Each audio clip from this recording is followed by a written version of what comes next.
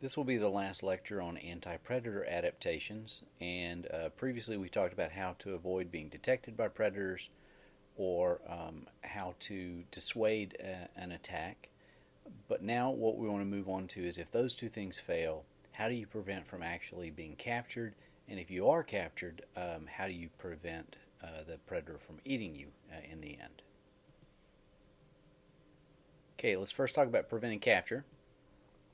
Go back to an example we talked about earlier in the semester when we were talking about the underwing moths. They have a cryptic forewing which blends in well with their background, so their first defense is basically preventing detection, but if that fails, they can quickly open up the forewings and expose the hind wings, which have these bright contrasting colored eye spots, and the idea here is that this will startle a potential attacker, giving them time to escape. This was tested with blue jays that were trained to get food from artificial moths that were basically made out of paper mache, and the moths had seeds in the thorax, so the birds were trained to locate these as a food source during a training period. And then the models were made where the gray hind wings would be exposed when handled by the birds, and then they would record what the bird's response was. And basically what the study showed was that the birds were more likely to drop the prey when the hind wings were painted with bright colors that suddenly startled them, or if they had eye spots, and that the birds indicated that it was some kind of shock that they received because they would give an alarm call when they jumped back.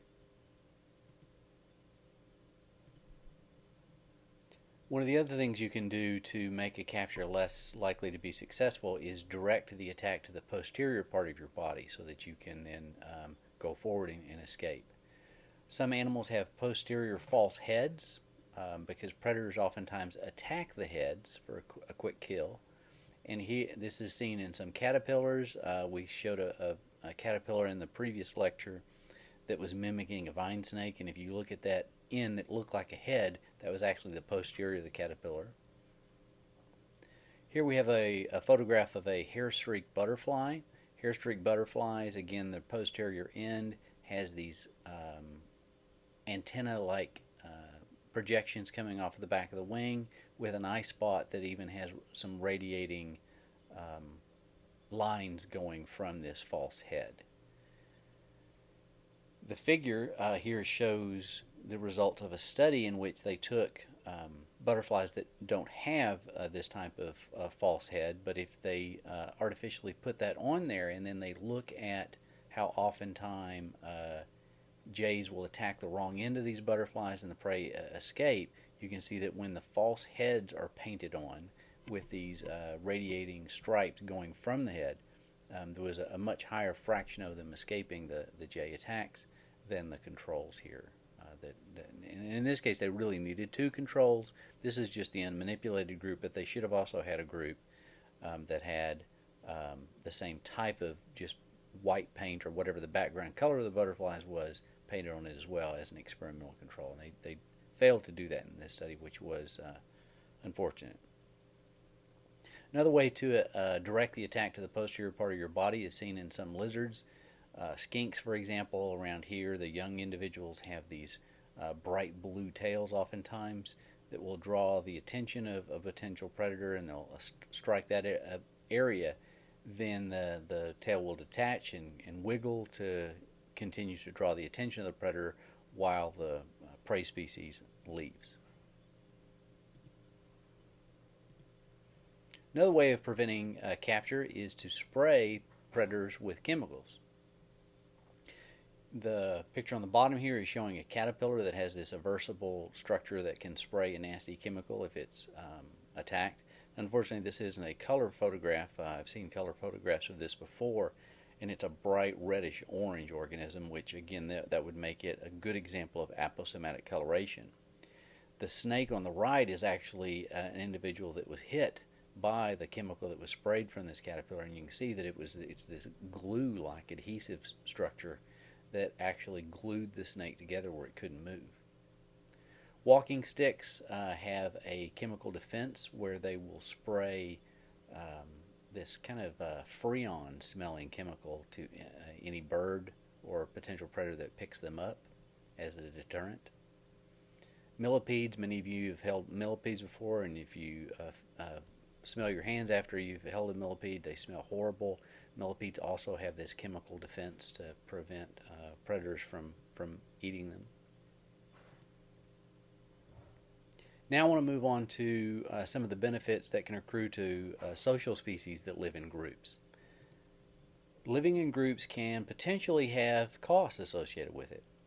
If you're living in a group, you're definitely not going to be cryptic. You're actually making yourself more visible, so it may make it easier for a predator to detect you. Outside of the predator-prey relationship, though, there's just going to be more competition for food and mates with the individuals of your species in your group. And dense aggregations of individuals can increase the chance and frequency of spread of diseases. Well, some species do live in groups, and these are the species that can have benefits that can overcome the potential cost that I mentioned previously. Where it comes to related to predators, individuals in groups are foraging and looking up for predators at different times and looking in different directions, so there are more eyes looking out for predators, so that each individual has less scanning time, which means that individuals in bigger groups should be able to spend more of their time budget foraging.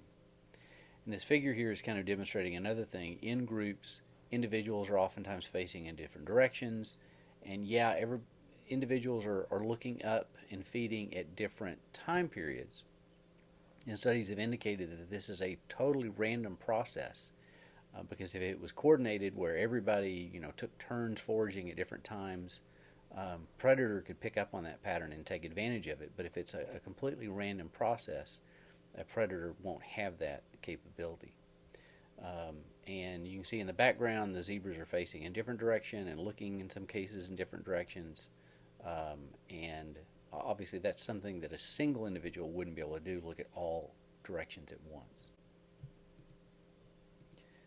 Well, one of the predictions of living in groups is that the scan rate per individual will decrease as the size of the group increases. And this is supported by lots of studies of birds and mammals. Here's some results from a study on starlings.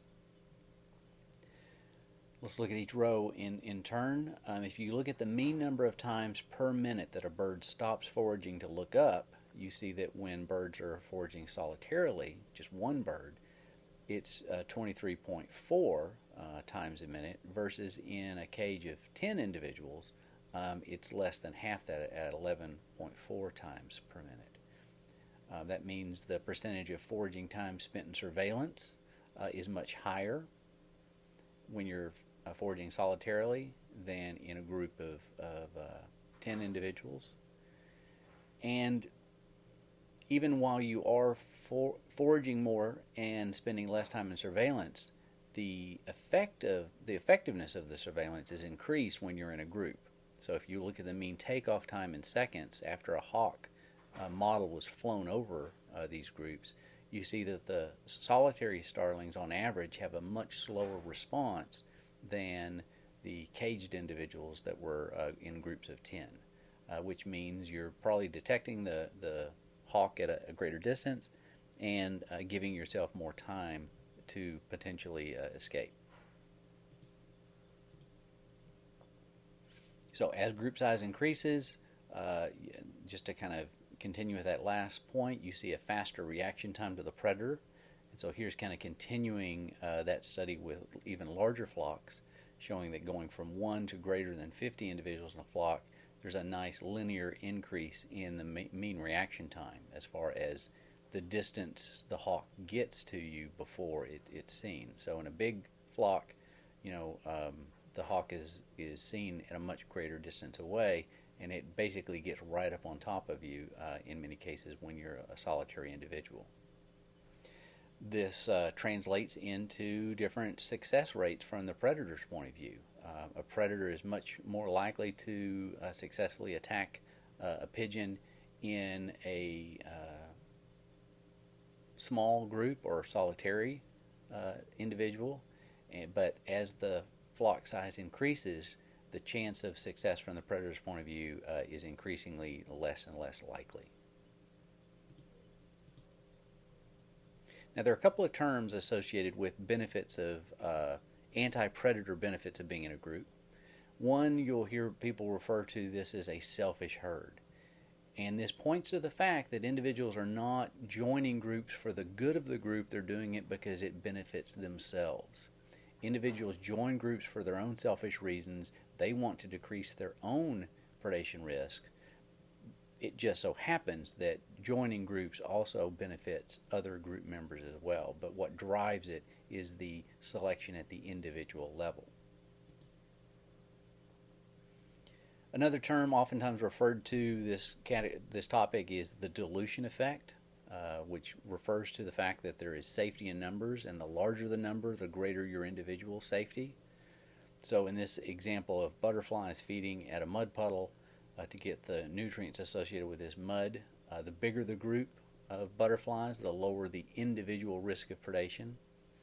So we talked about big groups, the predator is less likely to be successful, but even if the predator does kill someone, your individual chance of being the individual killed is going to be reduced. So here we see the predation risk probability of capture for any individual goes down drastically from solitary to about 10, and then there's still some benefits of larger and larger groups, but it is reduced. The rate at which the benefit increases is reduced.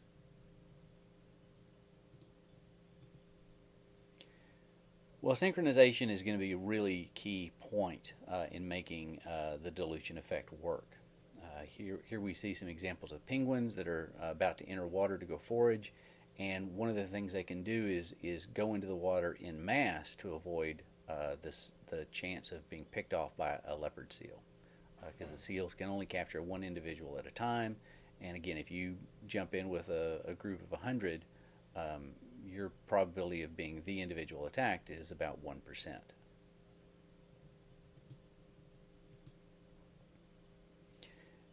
Again, pointing out to the fact that synchronization is the key to making the dilution effect work. We talked about that previous example of mobbing and colonial bee eaters. As long as everybody is still at the colony breeding at the same time, there are a lot of potential individuals in the area to mob a snake predator as it approaches the colony. But late nesting individuals, if they're the only individuals at the colony, everybody else has left the colony, they're not going to benefit from mobbing. They're going to have to deal with these predators on their own. This figure here is talking about the same pattern of the effective synchronization to the dilution effect and benefits of being in a group related to predation in mayflies. Mayflies have very short lifespans, and so they tend to emerge very synchronously on the same set of days, and that's for breeding efficiency, but also it reduces their predation rate. So you can see as the number of mayflies emerging per day increases, the total predation rate decreases. So synchronization is important not only for mating efficiency, but to reduce predation rate.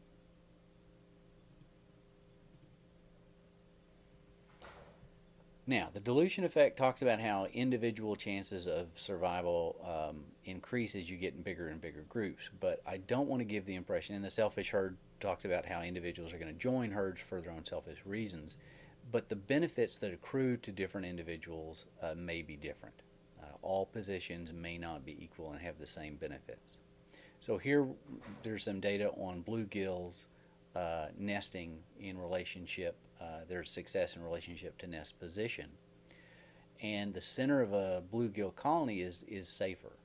Dominant individuals are the ones that get these safest locations, and subordinates basically are pushed to the edge of the colony. But these subordinates are still going to be better off being near the colony than they will be on their own typically. at least from the perspective of predation. So let's look at the data in this figure. So if we look at the center of the colony, if you look at the number of snail predators, relatively low compared to the edge of the colony, and being away from the colony entirely has the highest number of snail predators. If you look at the mean number of chases of egg predators per hour, in this case it's other fish that are the predators, again, the center of the colony, there are fewer chases per hour, and if you're nesting solitarily, you're spending a lot of your time chasing away other fish predators. Now, the reason why the center colony has fewer number of chases is because there are more individuals around you protecting their nest, running off predators, and your nest benefits from that as well. In fact, if you look at the percentage of predator chases that involve two bluegills in the denser aggregations of nests in the center of the colony, about 50% of the chases involve two or more bluegills.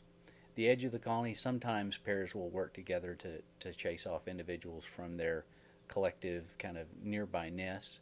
But if you're away from the colony, there just aren't any neighbors near you, and so you're stuck doing this on your own. And so the predation rates of the individual nest vary drastically from the center of the colony to away from the colony.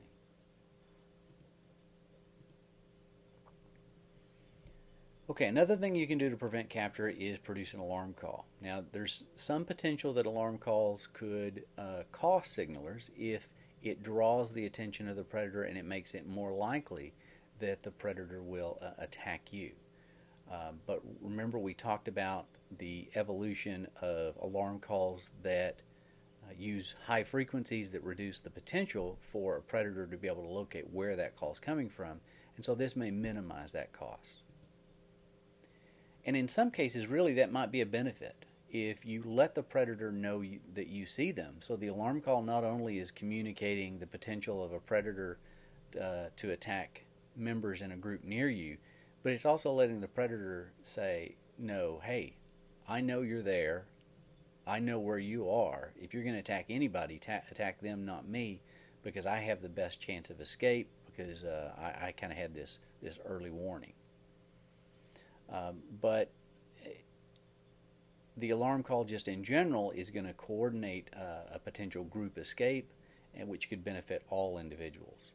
Coordinated escape will make it more difficult for the predator to focus in on any one individual and attack them.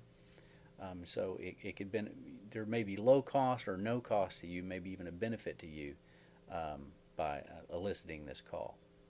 And some species give very predator-specific alarm calls to make this coordinated evasive action more efficient. So colobus monkeys pictured here and vervet monkeys are two examples that have very specific alarm calls.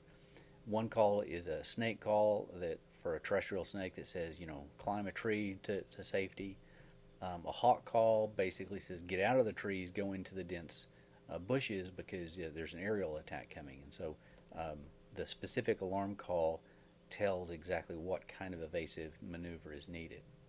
And finally, one of the benefits that an alarm call might do is by this coordinated escape of the group, some individuals of the group may be close relatives, and in that case, you are saving copies of your genes that happen to be in other individuals, and so you're helping pass those on to the next generation in a greater number than they would have if they would have been attacked by a predator. Okay, the last thing we're going to talk about in this topic is, let's say that you have been attacked successfully. The predator's got you. Is there anything you can do to prevent them from actually eating you, killing you and eating you? One of the things you can do is signal your impending death by screaming. Doing this auditorily, or in some cases animals will release chemicals, which are basically a chemical version of a scream. What could be the benefit of this? Well, it might startle the predator. They may loosen their grip so that you can escape. And there's some indication that it may serve to attract other predators. And the idea here is that if you attract multiple predators, they'll start fighting among themselves on who's going to eat you, and that might give you a chance to escape. And here are some examples of some of these screams in two different taxa and what they kind of converged on as far as sound. So this is a rabbit scream. This is what some rabbits sound like when they're in your grasp.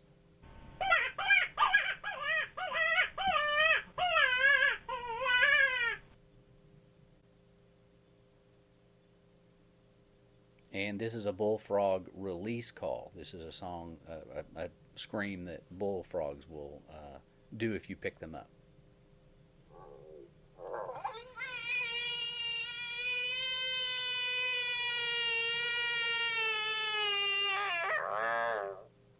That amazing sound was a sound a bullfrog makes when it's being swallowed alive by a water snake. Scientists think they make this call to attract predators such as foxes or birds that may attack the snake, allowing the bullfrog to go free. And while this may sound kind of like a wild idea, there is some anecdotal evidence that this might work. One of the things that people do that hunt coyotes will play these rabbit screams to attract coyotes to the area. And here is a study that basically demonstrated the potential for this screaming idea to work as a last-ditch attempt to escape predation. Fathead minnows will do a chemical version of the alarm call when they're captured by pike. And if you look at the handling time, when two pike are present and they're battling over who gets to eat the fathead minnow versus just one pike only, the handling time significantly increases, and 5 of the 13 trials, the minnows were able to escape successfully in the cases where 2 pike were present. So in review, there are things you can do to prevent capture if a predator does attempt to attack. One thing you can do is startle the predator and kind of slow down that attack. You could redirect the attack to the posterior part of your body by using a false head or some colorful moving tail appendage. You can spray chemicals in the face of the predator to stop them. We talked about various group benefits related to anti-predation behavior. Groups can more efficiently detect the predator attack, so they'll be seen sooner, and less time per individual is needed to actually spend scanning, so you can spend more time foraging.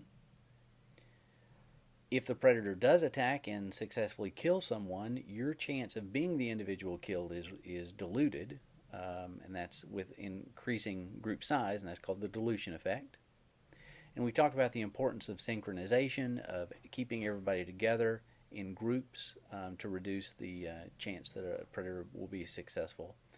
One of the things I should have mentioned with regard to that is synchronization. Think about flocks of birds or schools of fish swimming in coordinated patterns.